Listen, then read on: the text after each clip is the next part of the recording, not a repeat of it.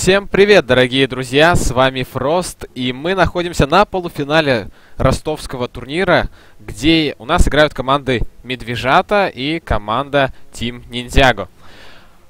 Это ростовский турнир квалификации. Победившие две команды на этих квалификациях обеспечивают себе путевку на главный турнир, который пройдет с 11 по 24 марта, где поборются за главный приз в размере, если я не ошибаюсь, 2500 рублей. Ну, я еще точно не уверен. И мы смотрим с вами уже на пики и на баны. У команды Медвежата в пике уже есть Дазл. Забанили они Зевса и ОД. Что же касается Team Ninjago, взяли Джакира и в бане Dead Prophet и Инвокер. Сегодня нас ожидает серия Best of 3. Да, будет как минимум 2 матча. Надеюсь, эти матчи будут очень интересные, чтобы всем нам понравилось, дорогие зрители. Ну и второй пик. Ну вот по саппорту взяли обе команды. И такой Дазл, в принципе, саппорт для драк, что ли, я бы сказал. Ну, Джакира такой саппорт больше сплитпушащий. Да, есть у него Liquid Fire. И вот тут еще заходит Doom сразу же на втором пике. Ну и теперь команде Медвежат, ну, не надо брать таких героев, от которых слишком много зависит за счет их, в принципе, прокаста. Но посмотрим. Пока что этот Doom будет... Кстати, какой это будет Doom? Интересно, оффлейнер или это кэрри Doom? Да, бывает разное, бывает всякое. Но в основном Дума отправляют у нас в оффлейн. Ну и тогда надо взять такую сильную триплу, чтобы этого Дума, в принципе, и убить. Да, на линии, там, пару раз. Почему бы нет? Ну вот Queen of Pain заходит у команды Медвежат. Вторым пиком тоже это мидер уже команды. Но... Ну, я не знаю, сразу брать мидера, квопку. Ну, потому что есть, да, много кого, кто эту квопу может в миде и уничтожить. Но вот разменивается тут по банам. Ancient Apparition в бан и Lone Druid тоже в бан. Ну, ребят, это интересно все-таки. Кого же возьмет тогда Team Ninjago против Queen of Pain? Какого мидера? Потому что по мидерам мы видим, что Invoker, Dead Prophet, OD и Зевс в бане. И вот, кстати, нет как такового героя-то, чтобы тогда ловить эту Queen of Pain. Ну вот мидера я имею в виду. Все-таки против нее будет стоять трудно. Ну, можно взять какого-нибудь, я не знаю, Вайпера, но... Да, повторюсь, что ловить Queen of Pain трудно. И брать, с другой стороны, Queen of Pain, когда тут у команды противников Doom, тоже немножечко странно, потому что, да, я понимаю, у нее есть блинк, она там залетит в замес, даст ведь свой прокаст, и только потом Doom успеет повесить свой Doom. Но... Ну а что если нет? Что если успеет он...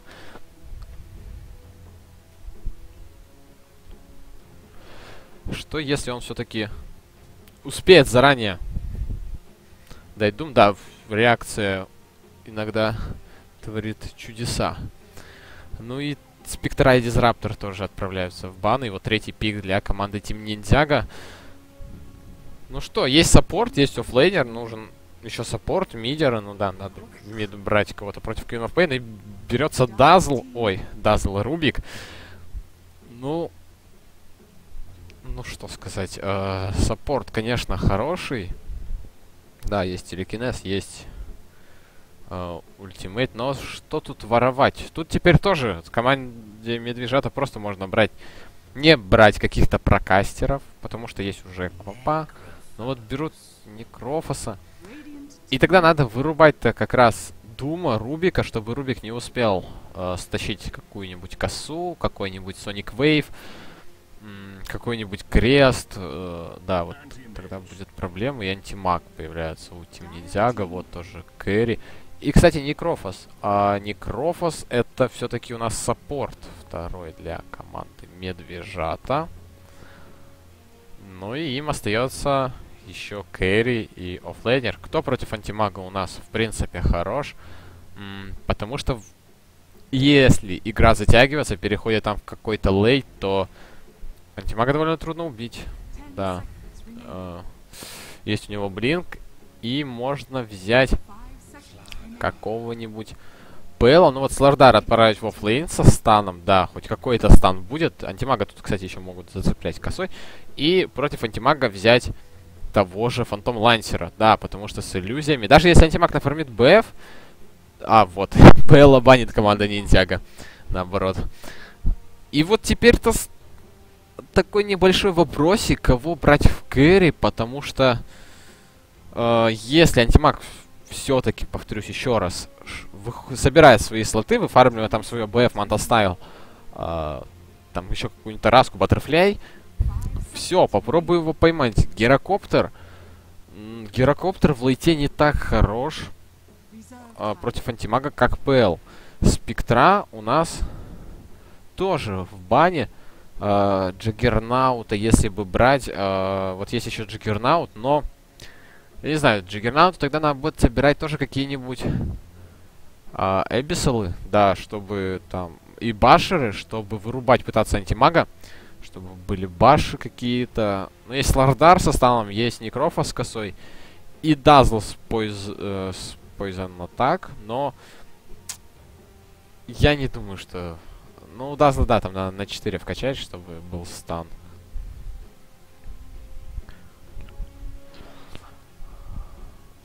Ну, может, конечно, команда Медвежат попробовать взять какого-нибудь Джаггернаута или Гирокоптера, но при условии, что эта игра не будет длиться больше 30 минут. Если же игра будет длиться больше 30 минут, то, к сожалению, будет все очень плохо для этого Гирокоптера потом. Но, с другой стороны, да, надо просто загнобить антимага с самого начала, чтобы он не получил свои слоты. Но вот Вайпер отправляется в бан. Да, нужен мидер. Кстати, нужно подумать, какой же мидер подходит команде Team Ninjago против Квапы, которую тоже надо как-то ловить. Есть Рубик с телекинезом, есть Дум с Думом, в принципе, уже Кира Айспад. Ну, можно взять какого-нибудь Пака, например. Против Team Ninjago. Ну, я не знаю насчет Пака. Все-таки, если бы был Пак, то... Ну, в принципе, Дримкойл, Макропира, это да, это интересно. И потом антимаг разваливает кабины. Или же взять Магнуса, подставить туда просто Макропиру, Рубик, если бы еще и Соник Вейв. Или даже тот же стан Слардара тырил. То это все под Магнуса, конечно, тоже красиво бы залетел весь прокаст. Но я не думаю, что тут будет Магнус. Ну, а почему? Почему бы не собрать, кстати, потом этому Магнусу... Ну, нет. 5 секунд остается. 4, 3, 2, 1 и Темпларка. Темпларка против Queen of Pain. В принципе, да, можно взять. Там тоже Shadow Strike. Ой, Легион Командер. Легион как кэри. Кстати, отлично контрить этим антимага. Или все-таки... Ну, да, я надеюсь, что Легион тогда кэри. Ну и тут у нас сразу происходят вылеты у ребят. Так, меняюсь.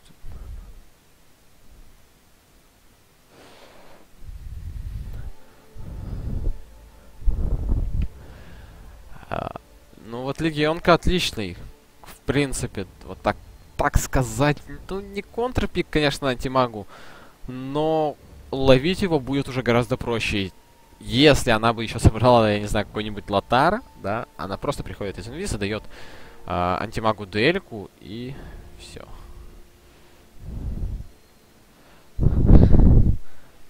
Тут пишут стрим, привет, ребят. Ну тоже привет. Дела, да, но дела все хорошо.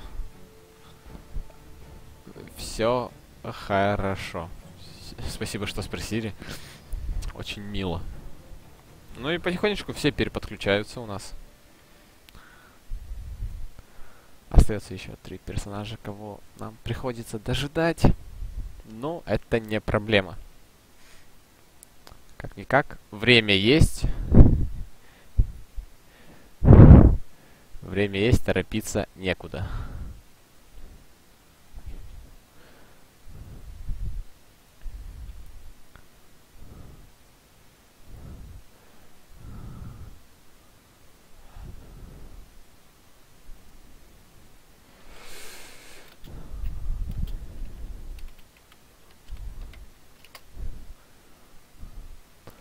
Ну что, ребят, давайте, переподключайтесь.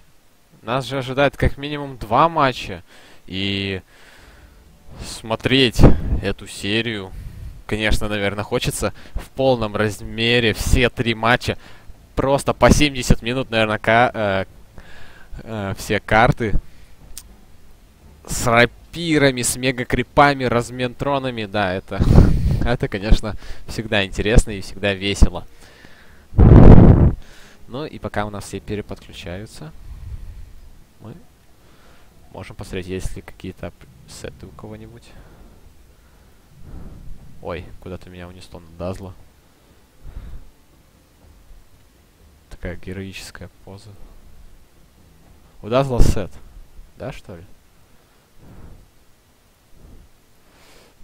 Не могу переподключить. Да, вот, легионку. Ну все переподключились, и вроде сейчас будем начинать. Но нет, еще видно, не готова команда Team Ninjago. А теперь уже готова. Так, и мы начинаем. Первый полуфинал, первый матч, серия Best of 3. Команда Team Ninjago против Медвежата. Сейчас, прямо сейчас на ваших экранах. И смотрим.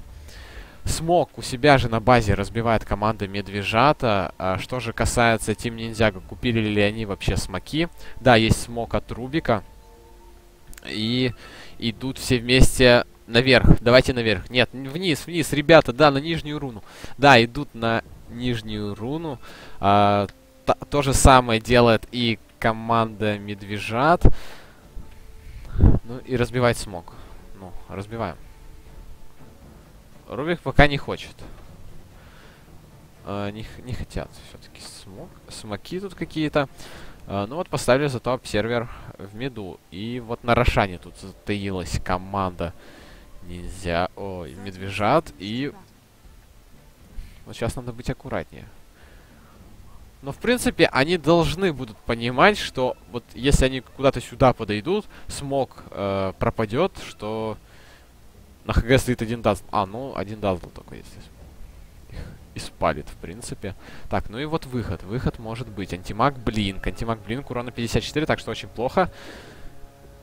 И вот Рошан такой выходит. Кто-то его, что ли, ударил. Попал на него. Айспад от Джекира по двоим неплохой. Телекинез от Рубика. Антимаг забирает баунти руну.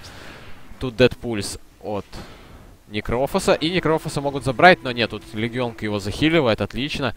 И погоня дальше, Айспад Дазла приморозили, ну и все, и Дазл должен все-таки отправляться в таверну. Нет, вкачивает Грейв, живет, Грейв пока действует. Нужно убегать, но нет, это все равно First Blood добили у нас Дазла. Еще один Айспад хороший от Джакира, это минус 2 в исполнении команды Team Ninjago. И Темпларку все-таки затыкала Квапа, ну и получила за нее довольно-таки прилично денег. Да.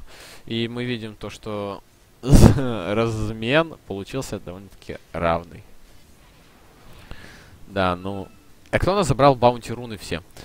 Слардар у Медведей и Антимаг у Ниндзяго. То есть мидеры не взяли. Ну и смотрим расстановки, конечно же, по лайнам. В миду у нас будет стоять Темплар Ассасин против Queen of Pain.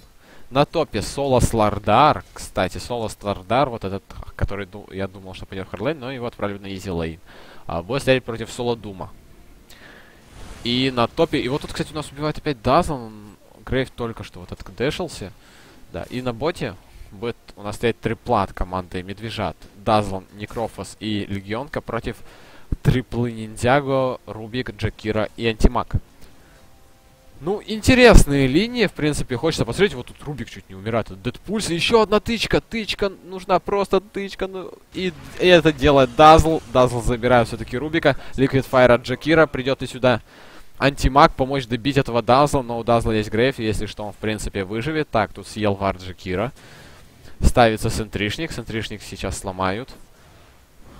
Но это так себе, конечно. Просто поставили центришник, но думали, что там будет и обсервер. Ну вот, такое активное довольно начало от обеих команд. Ребята показывают с самого начала интересную игру.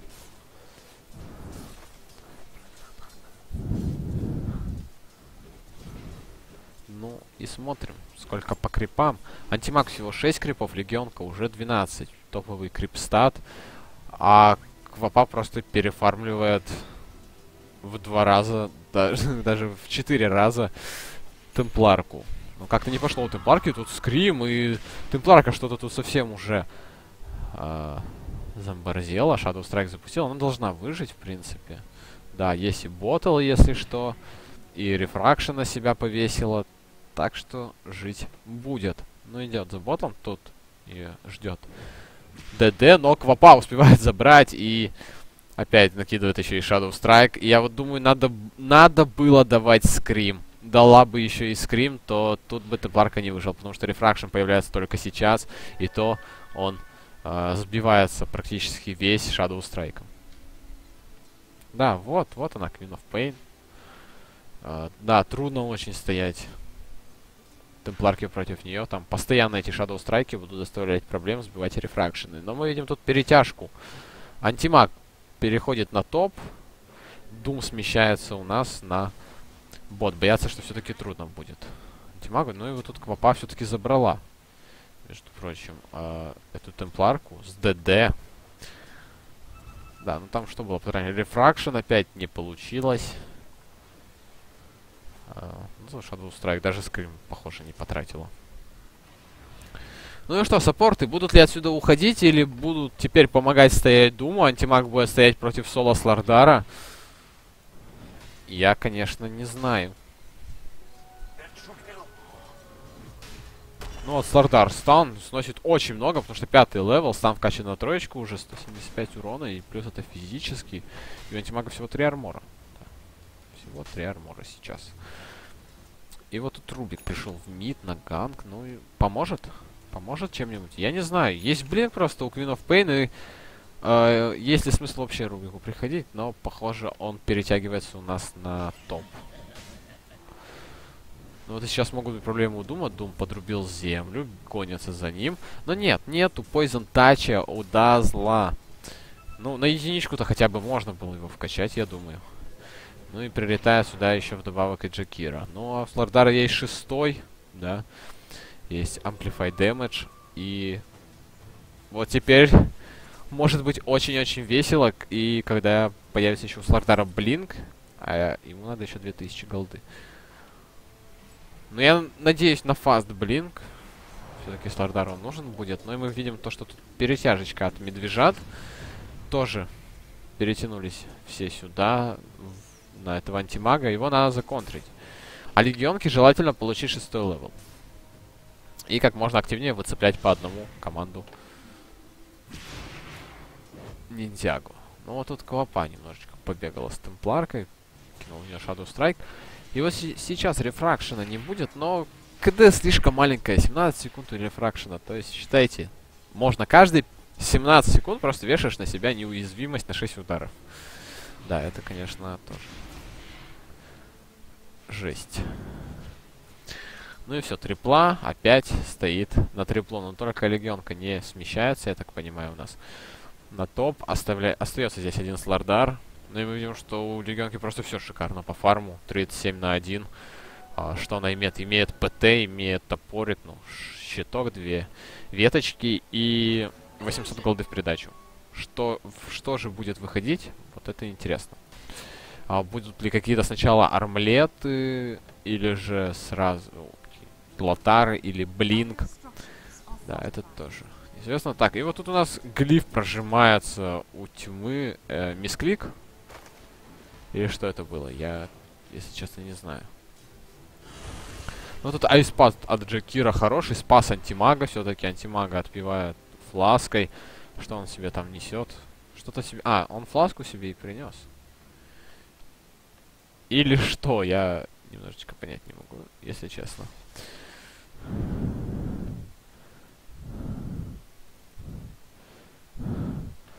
Да, ну... И вот мы смотрим, тут опять выход от копы Темпларку завыдела. Shadow Strike. И Джекир уже был готов айспад, если что, дать, засейвить. Liquid Fire. Ну и ставится пауза от Дазла. Что случилось? Какие-то технические неполадки? Кто знает.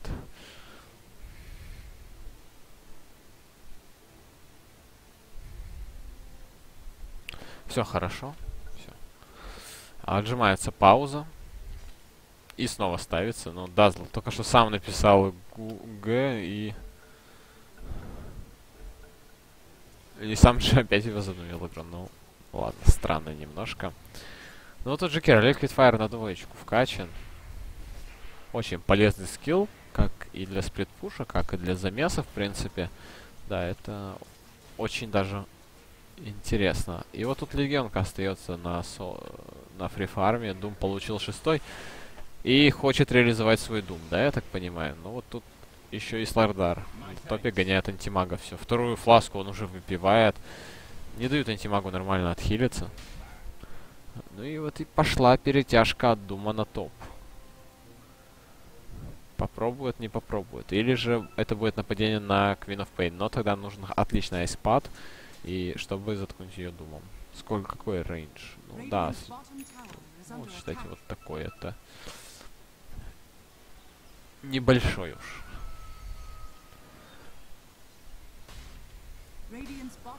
Ну что, Дазл вкачал все-таки Poison Touch. Ну и Легионку просто оставляют на фрифарме. Она уже и вышку тут спокойно несет. 1800 голды имеется. Все-таки Блинкдаггер сначала себе вынесет. И ТП сюда делает Дум. Дум прилетел. Наконец-то.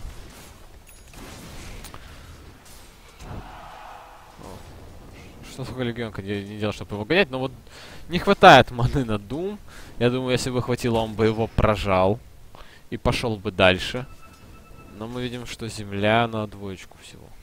Промакшен. То есть 12 секунд длительность это маловато. И хеддресс себе покупает. То есть выходит Владмир. Ну что, Легионка, 58 крипов, антимаг 19. Ой, я не знаю уже сколько минут антимаг не добил ни одного крипа. Уже минуты 2, наверное. Не получается у него все. Вот, хорошо зажали этого антимага. Остается он без фарма. Вообще будет ли БФ, кто знает. Ну вот тут повесили минус армор на Дазла. Только если Лардар замахнулся и Рубик вовремя поднял его в телекинез. А то сейчас мог бы быть спокойно минус. Да, под Amplify дэмэджем это... Там армор вот просто в минус уходит. Минус 8. Это много. Ну вот Liquid Fire опять по Queen of Pain. Ну гоняют ее, но ей это особо не страшно. Она на втором месте по нетворсу обгоняет уже темпларку на 1500. Если мы сейчас откроем графики, то ребята просто без каких-то особо киллов. 5 киллов за 10 минут. Но команда-то... Команда Медвежат на 4000, почти на 4000 впереди по нетворсу. По экспириенсу это тоже 3000. Ну и вот тут Дазл хотят выйти на Дума. Я думаю. И надо крипов. Надо крипов поближе подвести, но... Легионки тоже, с другой стороны, надо отхилиться, потому что так просто идти на Дума. Это будет самоубийство. А вот тут выход в смоках. Темпларка с Джекирой будут сейчас выходить на Некрофоса. Ставится ловушка от Темпларки. Айспад приморозили. Отлично. Некрофоса. Но тут Слардар в ответку забирает Рубика. И Слардара что... Убьют ли? Нет, Amplify Damage висит на Темпларке. Не побежали. Темпларка ТП делает обратно в мид. Тут Дум гоняет у нас Темпларку, но...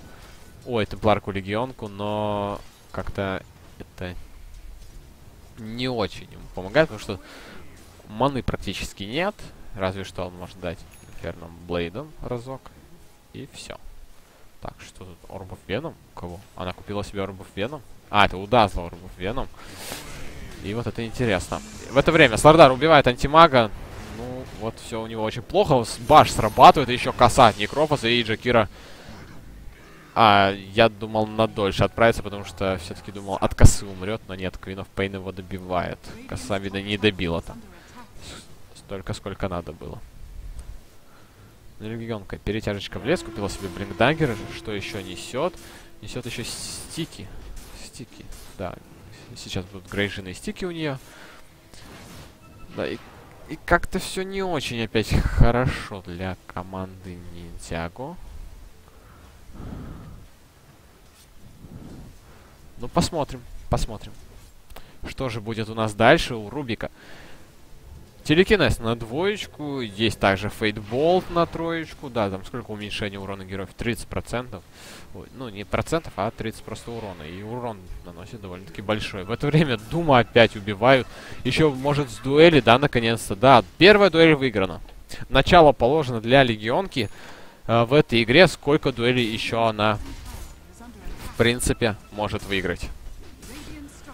Да, Легионка нравится за счет только того, наверное, то, что это герой, который просто на всем протяжении, на всей протяжении, или на всем, на всей протяжении игры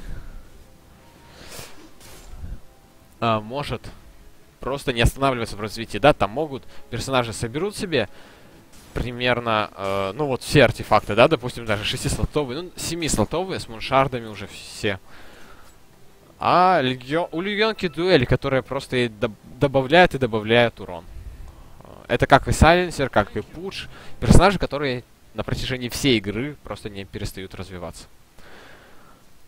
Так, и вот тут выход в смоках. Ну и что, удачно. Ну, кинули Дум на Некрофоса. Запрыгнул Слардар. Блинк есть, кстати, отличные на тайминге. Догрызут ли все-таки хотя бы Некрофоса, потому что Слардар сейчас догрызет антимага. Ну кто-нибудь засейвить антимага? Нет, никто не сейвит в итоге антимага. Антимаг в таверну, размен на Некрофоса. Темпларка тоже к этому времени уже умерла. И убивают, да, за размен двух саппортов на мидера и кэрри. Ребят, это не дело. Да, я говорю это серьезно, потому что в это время забрали и Темпларку. Queen of Pain забрала ее. И это, наверное, вторая была дуэль. Да, уже вторая дуэль для Легионки. Уже 116 урона с руки есть. И это не предел. Да, серьезно, это не предел. Вот так выцеплять кого-то по одному, вроде и команде Team Ninjago можно, да, выцеплять по одному. Пришли, накинули Doom. Там и Джакира даст макропиру, либо просто айспатом и ликвидфайром приморозит Рубик, там, если что, телекинезы поднимет. Но пока что по одному выцеплять удается только команде Медвежат. Да. И на графике уже можно посмотреть, это уже почти 10 тысяч, 9 тысяч по нетворсу. Ну тут Слардар запрыгнул, стан отличный по двоим, приходит Темплар, отличка с молда, макропира неплохая ставится, но вот Легионка опять дуэль запускает. Тут еще и коса от Некрофоса, в Дум просто на минуту в таверну. Ну и очередная дуэль для Легионки выиграна. В это время еще там Слардар убил Рубика. Также здесь умирает в очередной раз и Темпларка. Это опять минус 3 в исполнении команды Медвежат. И это не предел. Могут догнать еще и Джакира. Джакира тут прожал аркантапки. Правильно ли он сделал? Потому что его добивает Некрофос просто с руки. И это минус 4 в исполнении команды Медвежат. Отличный файт. Просто отлично впрыгнул Слардар. Ультимейт раз, ультимейт 2, ультимейт 3. И у Легионки уже 30. Урона за дуэли. 2 дуэли выиграно. И покупать себе митрил. Будет это Дезолятор или какой-нибудь Майлшторм. Конечно, мы узнаем. И у Некрофоса на 15-й минуте появляется Мека. Вот они, тайминги отличные для Медвежат и очень плохие для команды Ninjago. Потому что Doom имеет только Транквилла и Владимир. Мидер, Темпларка, Мидера, Темпларку обгоняет Некрофос, саппорт. Так что уже из этого сами, дорогие друзья, делайте выводы. Ну и идут на вышку, идут сносить уже команда Медвежат. Да, я не думаю, что тут есть смысл как-то еще ждать. Ну тут опять врыв от Слардара, Легионка дуэль. И уже 44 дополнительного урона. Причем, что артефактов на урон у нее просто-напросто нет. Ну и тут будет ли погоня дальше? Тут запускают шорт. Неплохой шорт-вейв. И... Крышечка, крышечка, крышечка, крышечка, крышечка, крышечка, крышечка, крышечка, топовый комментатор, крышечка, крышечка, крышечка, крышечка. Ладно, хорошо, там кто-то что-то на говорящий донат сказал, какие-то крышечки. Ну, ладно. Айспад от Джекира. Смотрим. Так, Т2 будет падать. Но не хочет команда ниндзя просто так сдаваться. Но я не знаю, 16 минут у антимага только есть персеверанс. Да, грейженное кольцо. Ну, появляется еще и клеймор, но до БФ надо как минимум еще 1100 голды. Да, это просто минимум. Падает Т2 на топе. Антимаг в это время пытается как-то сплитпушить и заодно и фармить. Да, вот я думал, что команда Ninjago будет как раз-таки заниматься тем, что будут инициировать какие-то файты, пока их антимаг вот фармит и вот так же чуть-чуть сплитпушит. Но получилось так, что с самого начала Медвежата смогли загнобить, так сказать, даже антимага. Вот у него 2 смерти, кого-то даже убил, но 60 крипов всего, в то время как у Легионки 103 крипа, 1 килл, 4 ассиста и почти БКБ. БКБ все-таки решил. Ну, ладно, хорошо, чтобы не мешали всякие телекинезы, макропиры. Да, я думаю, в принципе, можно. И спаты. Да, тогда станы тебе мешать точно не будут. И тут заход еще на Рошана от команды Медвежат. Да, вешается Amplify Damage. Уже на двоечку вкачано, снижение брони на 15. Да, много. Уже очень много. Тут еще есть, если что, и стан, но Слардар станом не пользуется. И, в принципе, Рошан под минус армором забирается довольно быстро. Слардару достается Аегис. Ну, а Легионка пока все фармил в лесу, дофармила себе БКБ. На 11 минуте 8,5. Ой, на 11 минуте, на 18 минуте 8,5 тысяч нетворса. Топовый нетворс на карте. Queen of Pain. Орхид и Аганим. Сейчас будет. Point бустер собирает. Ну, и Рубик своровал Блинк. Ну, так себе решение. Так, тут вот Легионка. Выход на антимага. Ой, не успела. Это что, автоатака была включена? Я не знаю, потому что кинула дуэль. Хотела кинуть дуэль, наверное, на антимага, но там просто прыгнула. Ударила почему-то крипа, и антимаг спокойно блинк в леса. И на ТП домой. Да. Мановойт есть. Почти есть БФ, но тут уже горит тир-2 вышка. Да. Ее отдавать тоже не хочется, но мы видим, что и у Темпларки вообще ничего нету. У Дума тоже. У Рубика и у Джекира. Вся надежда на антимага, но его команде надо как-то сдерживать натиск этих медвежат. Потому что я думаю, они сейчас уже просто на ХГ заведут. Вот тут еще и Дум куда-то загулял. Дум, ну куда ты пошел? Хорошо, хоть с косы не забрали, а то были бы точно большие очень проблемы. Забирают Джекира, Дум байбек. Легионка бегает под БКБ. В телекинезе подняли Слардара, но даже если его убьют, это только Аегис. Вешается даже Грейв на него. И в итоге Слардар спасен, а Аегис не потеряли, забрали двоих, развели Дума и еще и на байбек. Но антимаг наконец-то нафармил на свое БФ. Сейчас фарм пойдет попроще. Ну, я не знаю, что дальше будет, но вот тут антимаг начинает драться Некрофосом, и вот вся команда Медвежат бежит за антимагом. Ну, антимаг ТП. И вот тут, эх, чуть-чуть Слардар. А, так Слардар бы не увидел. Здесь, наверное, нет прохода вот сюда. И в итоге антимаг уже на базе. С БФом хотя бы на 20-й минуте. Да, конечно, на 5 минут опоздал. Но теперь фарм пойдет и появляется небольшой такой шансик. Но графики говорят сами за себя. Почти 20 тысяч по нетворсу и по экспириенсу это 12 тысяч. Да, не очень хорошо. Ну, темпларка. Рефракшн, мелт на троечку, 1200 голды. Ну, это должен быть дозолятор все-таки, хоть как-то пробивать с руки надо. Потому что легионка уже выиграла 58 урона. Да, и у нее уже 12 левел. А Икс пропадет через 2 минуты, его надо бы как-то реализовать, и падает последняя тир-2 вышка, вообще последняя внешняя вышка у команды Ninjago, и сейчас может будет заход на хайграунд. Темпларка взорвала ловушку, взорвала еще одну под замедлением, айспад, макропира, но из этой макропиры выйти очень-очень легко, нет никаких вот таких, как таковых магнусов. Ну, тут запрыгнули опять на Дума. Дума сгрызут. Тут еще и под косой его. И на 80 секунд в таверну. В итоге минус пока 1. Горит тир 3. Ну и Джекира сейчас будет откидываться, пытаться айспатами. В это время антимаг пытается как-то сплитпушить. Нафармил хотя бы себе на ПТ с этим БФом. Но в это время там просто горит база. Да, сейчас умрет здесь и Джекира. Это минус 3 уже. И без байбека, ребята. Но у темпларки, конечно, есть байбек. У Джеки Росса байбека нету. Ну, минус сторона. Это точно. Да, это не проблема. Ну и легионка собрала себе Майлштром.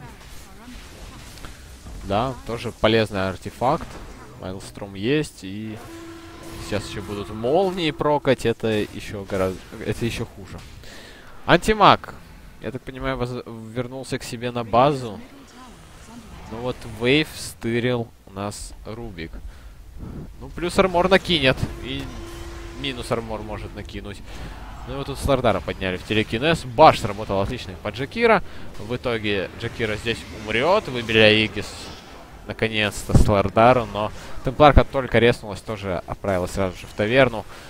Ну и падает и здесь тир 3. Тут под Думом, кстати, у нас Некрофос, но его захилят. Сейчас будет стан от Слардара. Да, отличный стан. Дум опять в таверну. Без байбека все это происходит. Ну и антимаг дает мановой. В принципе, неплохой, но урона вообще с руки никакого нету. И в итоге это минус вторая сторона. Да, просто 1700, ну, 2000. Да, минус вторая сторона. Пойдут сразу, я уверен, ребята из Медвежаты на третью. Будут делать мега крипов. И там уже команде Team Ninjago ничего не остается делать. Ну вот не пишут ГГ, но Doom отключается. Все, написали ГГ.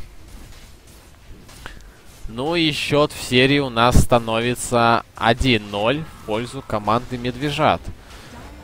Ну а серия матчей Best of 3. Так что сейчас будет небольшая музыкальная пауза. Далеко не расходитесь. Мы вернемся к вам очень и очень скоро с новой игрой.